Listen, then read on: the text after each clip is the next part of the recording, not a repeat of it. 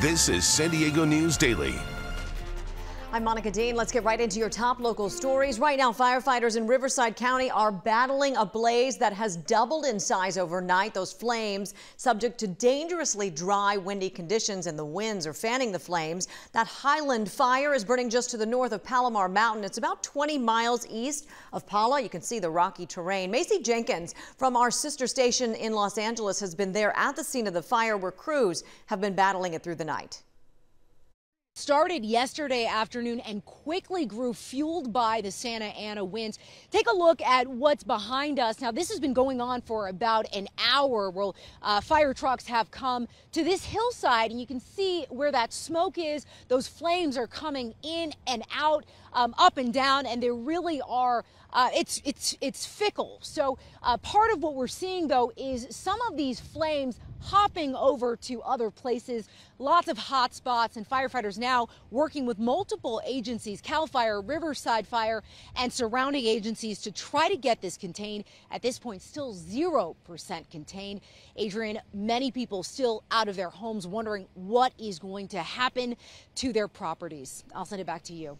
Always that uncertainty. And here at home, firefighters made quick work of a brush fire that was east of the 15. You see it there in Rancho Bernardo near Escala Drive. This started out just as 100 square feet of burning brush, but those Santa Ana conditions helped fan it to spread across 5 acres in just a little over a minute. There were evacuations. Traffic was tied up on the 15 for hours. Firefighters say the fire started where a crew was working on a fire hydrant.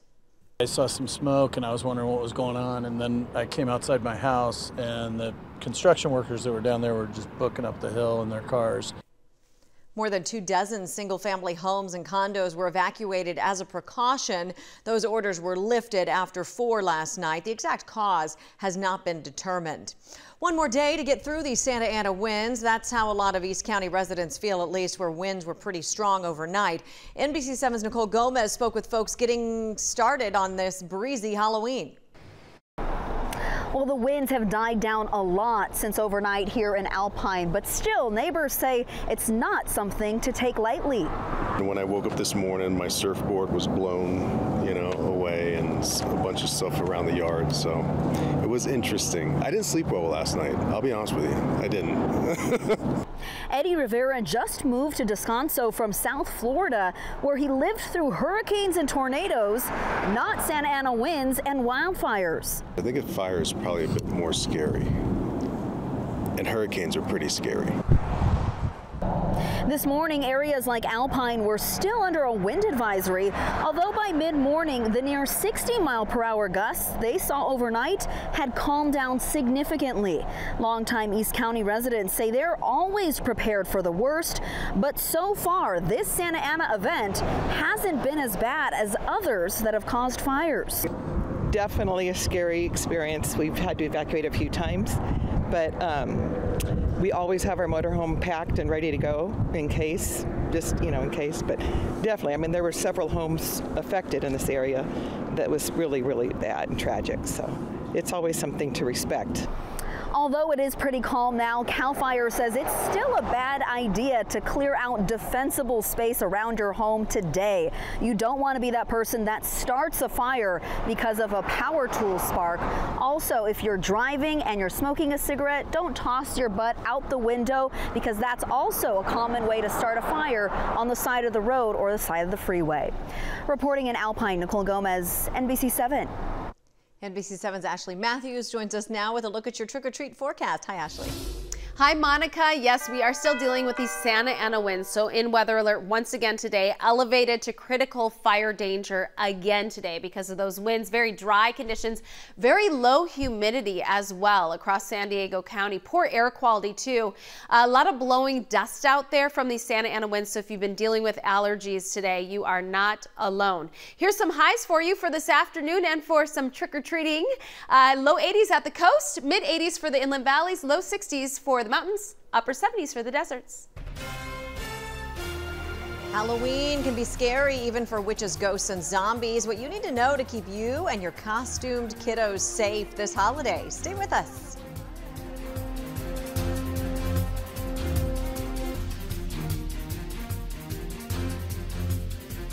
Well, Looking for NBC San Diego on Roku? The easiest way to find us is with Roku voice commands. Just press the microphone button on your remote and say Live TV, and then say NBC San Diego. If you don't have voice commands on your remote, just scroll down to Live TV, click the purple icon, go over to the left and navigate to News.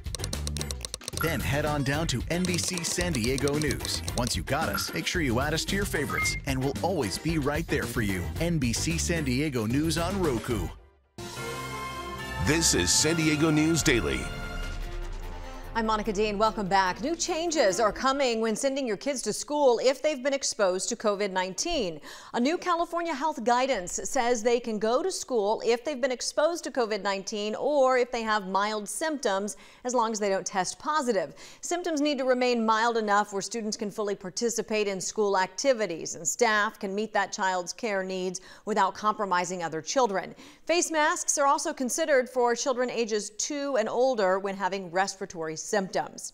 The countdown is on to one of the biggest nights of the year, especially if you're a kid, Halloween, when you get to dress up and eat lots of candy, but it can also be a scary time on the road. So law enforcement will be doing some extra patrols. NBC7's Audra Stafford has some things you can do to keep yourself and your neighbors safe. If you plan to take the kids trick-or-treating tonight, or maybe you plan to go door-to-door just checking out all of the incredible Halloween decorations like these pirate-themed homes here in Bressi Ranch, keep in mind it is getting darker a lot earlier now, so you're going to want to bring a flashlight. And if you or your child is wearing dark clothing like I am, you might want to add a little reflective tape. That way you'll be easier to spot. Who is it? Trick-or-treating can be a lot of fun, but it can also be dangerous. Kids may be darting in and out of bushes and around parked cars, and if drivers aren't paying attention, it could lead to an accident. The best way to keep anybody safe from your car is to keep your car in the driveway, in the garage, in the parking space. Will Moore is with Circulate San Diego. He says based on data from the National Highway Traffic Safety Administration, children are 2 to 3 times more likely to be killed by drivers on Halloween. That's why the organization is urging drivers, if you don't have to go anywhere, don't. Drive as little as you can. Don't take that extra trip. I remember a few years ago, ran out of candy. And the kids are knocking on the door, and I go out and I get in my car, and I put the key in the car, and I realize that I really cannot drive out of my neighborhood without risking a lot of really bad things happening. And so I went and trick-or-treated myself a big handful of candy from the neighbor's house. So there are other things you can do besides make that one extra trip. If you do have to drive somewhere tonight, police urge you to slow down. Take extra time at intersections and entering and exiting driveways, and never drive distracted or impaired. And if you do come here to Bressi Ranch to check out the decorations or anywhere else, make sure that you pull over and park, get out to look at them. Don't try to do it while you're driving. From Bressi Ranch in Carlsbad, I'm Audra Stafford, NBC7. Happy Halloween. We'll have a look at your trick-or-treat forecast right after this. NBC7 and Telemundo 20 Response is dedicated to helping you. You guys were able to get a different result. I have so much gratitude. Whether it's in Spanish or English, we're one team. One team. Investigating, getting answers, making sure every phone call, every email gets a response. Because this isn't just our job. This is our community too. And we're here to help. NBC7 and Telemundo 20 Response. One team fighting for you and your money.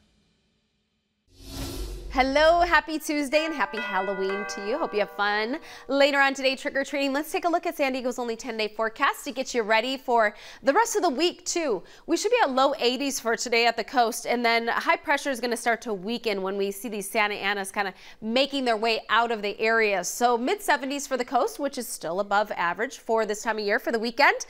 Mid to upper 80s for the inland valleys for today, and then low 80s for the weekend. A quick look at the mountains and deserts as well. Thank you, Ashley. San Diego County Animal Services needs your help. Their shelters are currently overcrowded with dogs and cats, and to free up space, they're waiving all adoption fees. Anyone interested in adopting is encouraged to stop by. Pick up one of those cute little critters. More coverage you count on at NBC7.com. Thanks for watching. Happy Halloween.